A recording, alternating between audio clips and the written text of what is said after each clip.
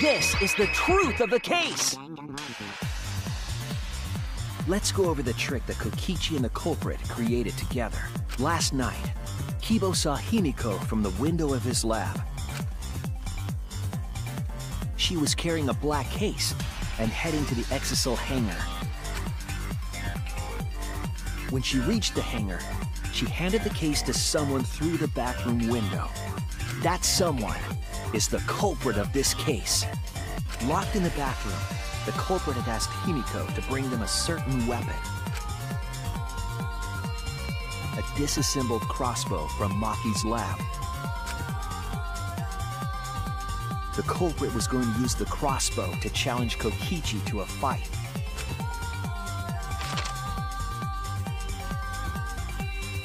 Some time passed, and Maki made her way to the hangar.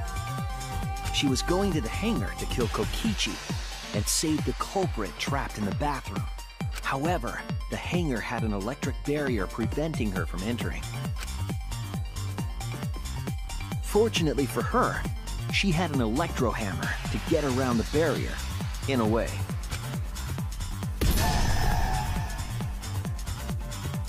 She used her electro hammer to disable an Exisal and climbed inside.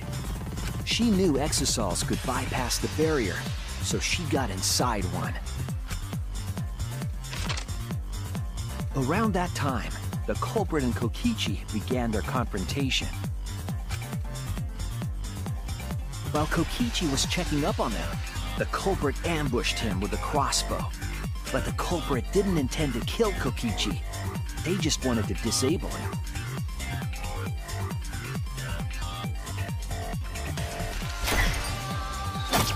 That's why the culprit aimed for Kokichi's right arm. If they really wanted to kill him, they would have shot him in his vitals. Kokichi reeled from the arrow, and the culprit jumped on him immediately. He didn't want Kokichi to have the chance to summon an Exisal with a remote. While they were fighting, something happened that caught them both off guard.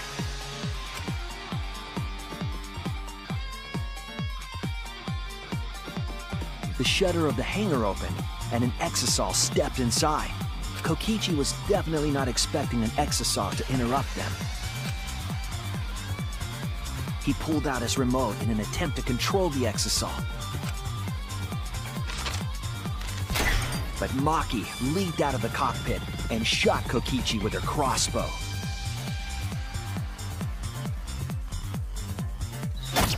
The arrow hit Kokichi right in the back, and it was no normal arrow.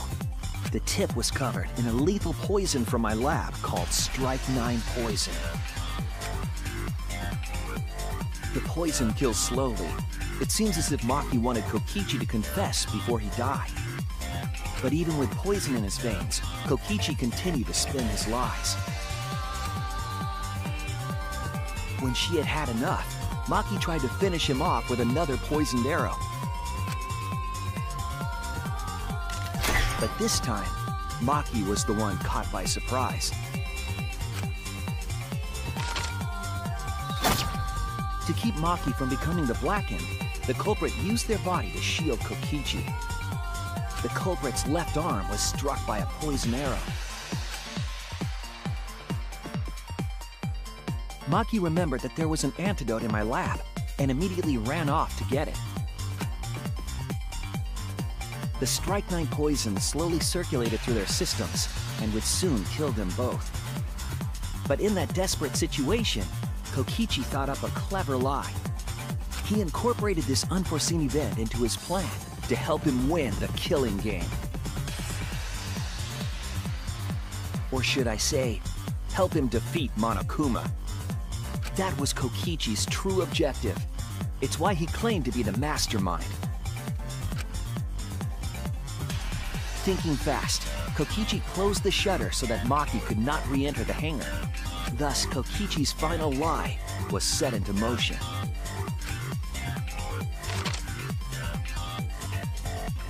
When Maki returned with the antidote, she couldn't get back inside the hangar. So she went around to the hangar bathroom and passed the antidote through the window.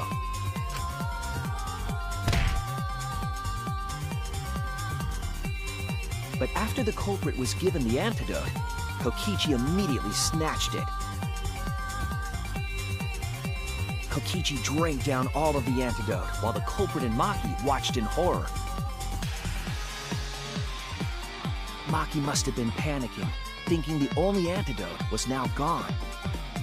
She believed that the culprit was going to die from her own poisoned arrow. But it was all another one of Kokichi's lies. He had only pretended to drink the antidote. Maki tried desperately to break into the hangar, even slashing the control panel. But she couldn't get the shutter to open again. Defeated, she had no choice but to leave. After Maki had left, Kokichi took out another weapon.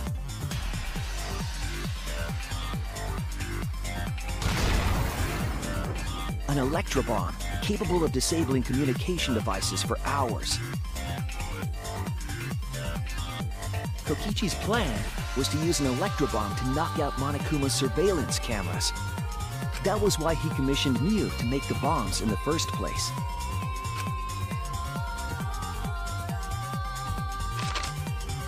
After detonating an electrobomb, Kokichi coerced the culprit into drinking the antidote.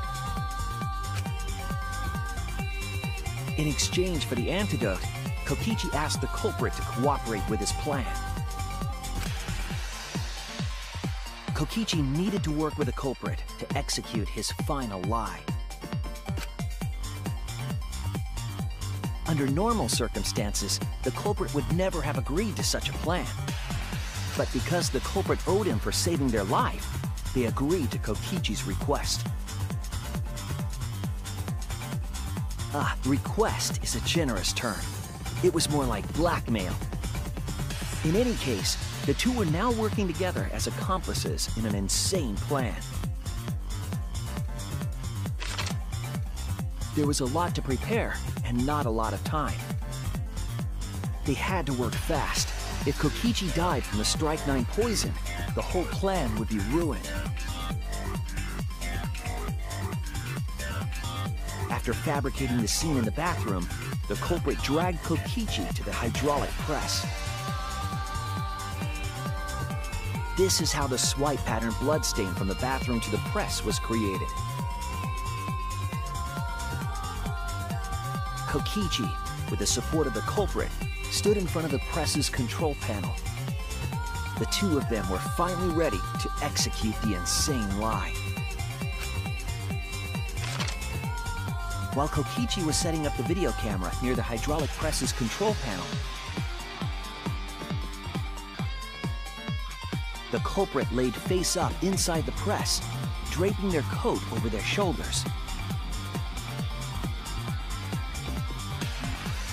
Then, Kokichi activated the press and the camera's record button at the same time.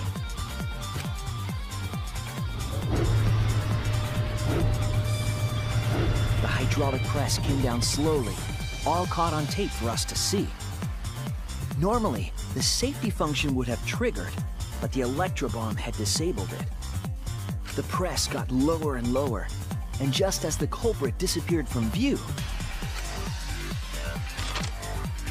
Kokichi pressed the force stop button and the camera's pause button simultaneously. The two then switched places and also switched roles. The culprit and the victim. The would-be victim became our culprit and started up the press and camera. Kokichi had saved the culprit's life because his trick required their cooperation.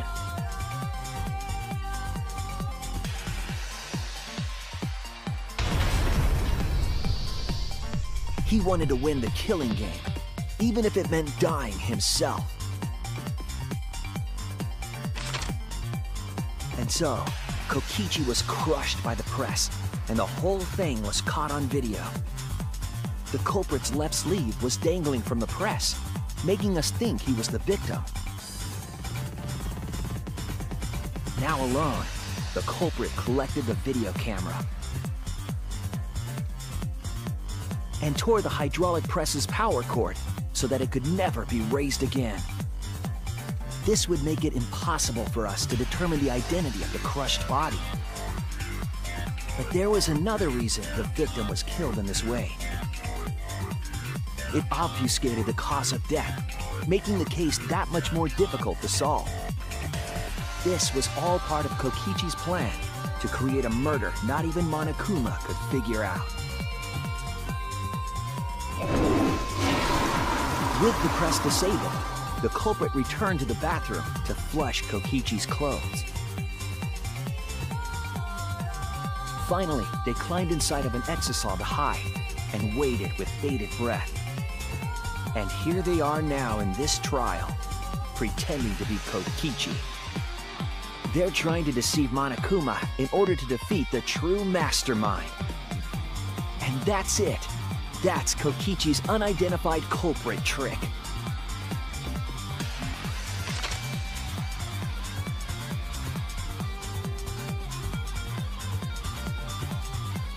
The culprit is in that exisal. It's you, isn't it? Kaito Momota, the ultimate astronaut.